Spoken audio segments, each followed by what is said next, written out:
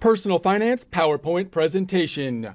Alternatives to long-term care LTC insurance. Prepare to get financially fit by practicing personal finance. Insurance is part of our long-term risk mitigation strategy where we follow the adage of measure twice, cut once, putting a formal process in place, something like setting the insurance goals, developing a plan to reach them, putting the plan in action, reviewing the results, and repeating the process periodically. Most of this information can be found at Investopedia for best alternatives to long-term care insurance, which you can find online. Take a look at the references, resources, continue your research from there. This is by Evan Tarver, updated August 31st, 2021.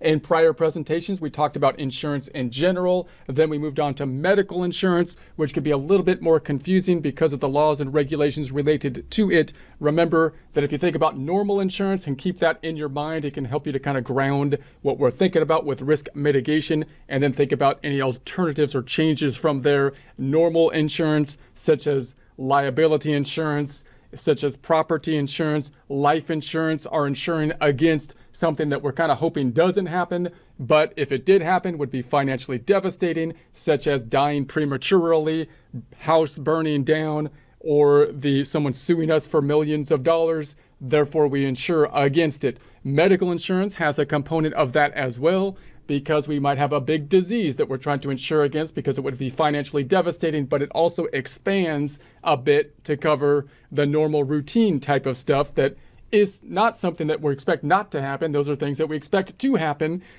to us at some point in time. And so we also talked about the dental and the vision, which also have components that are more like helping us to mitigate our expenses possibly, and less so possibly for that long-term big expensive item that might come up. Now we're looking at the long-term care insurance. Okay, so 4 best alternatives to long-term care insurance. Long-term care insurance is a specific type of health insurance that helps people pay for long-term care. It covers the types of care not included in traditional medical plans, Medicare, and for people not eligible for Medicaid. So in other words, when we talk about the normal medical problems, we have that coverage against that long-term thing that happens oftentimes, like an accident, or a big disease that comes up. Then hopefully the medical insurance will kind of kick in and help us out with those costs. We've got the Medicaid, but the Medicaid is usually there for people whose incomes and asset levels are below a certain threshold. So we would like to not have to do the Medicaid, because that's going to limit us. That's going to force us to say, okay, now I've got to limit my asset level and my earnings and whatnot to qualify.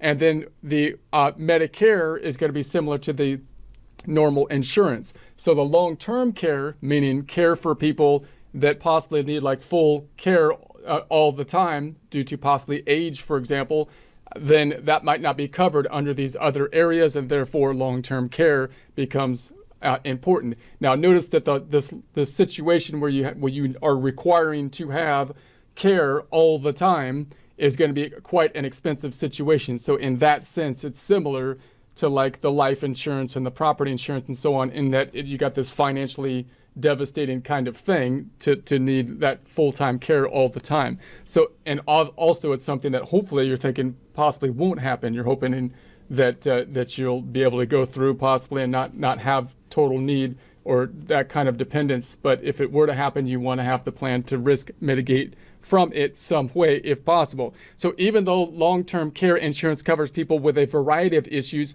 from different age groups, it may not be the best option for some. The potential need for long-term care should not be overlooked. A majority of people will require it when they get older.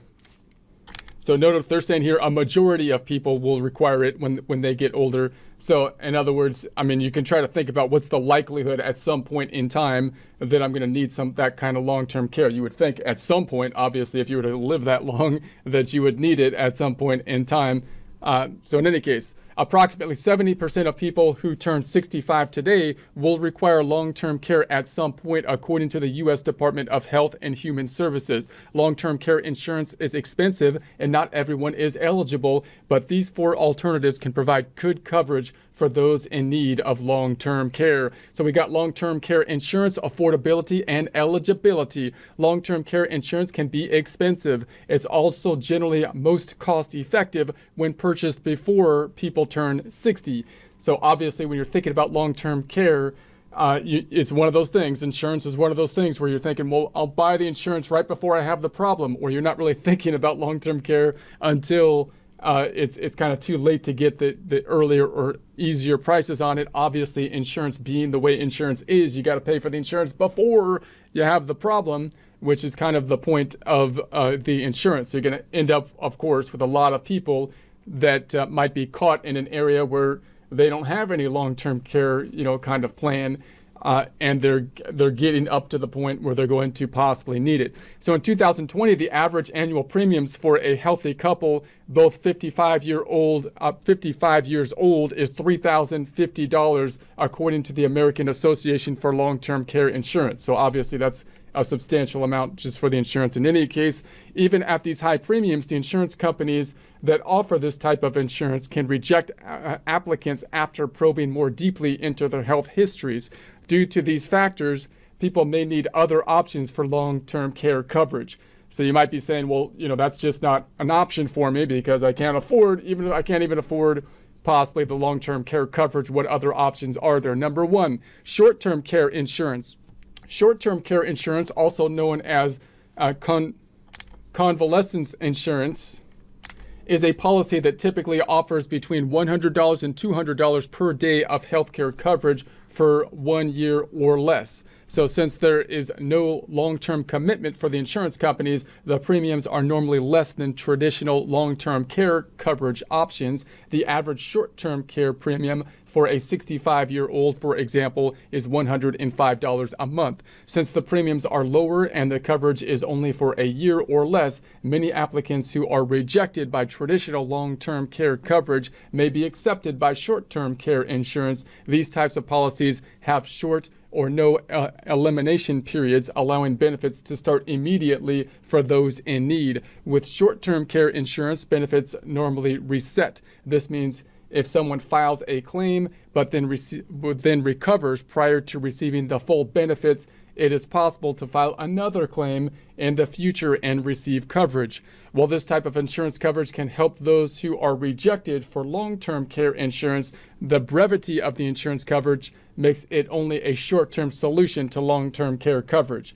So that might be some way to kind of mitigate the problem with the long-term care, but it doesn't look like a full solution clearly due to the nature of the insurance. However, Medicare offers post-hospitalization rehab for up to 20 days, making it possible to cover health care for slightly over 1 year if short-term care insurance is used after that 20-day period. So number 2, we've got the critical care or critical illness insurance.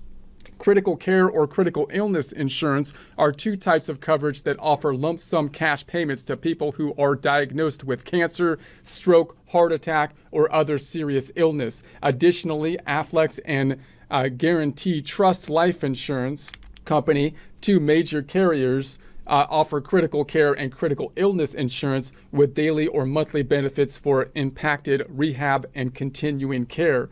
Aflac's daily benefits can last up to 6 months, and Guarantee Trust's monthly benefits can last up to 2 years. Daily and monthly benefits aside, critical care and critical illness insurance are normally less expensive than long-term care insurance. For example, if a 60-year-old woman is looking for critical care or illness insurance, she can receive a $50,000 lump sum payment from a plan for as little as $100 a month.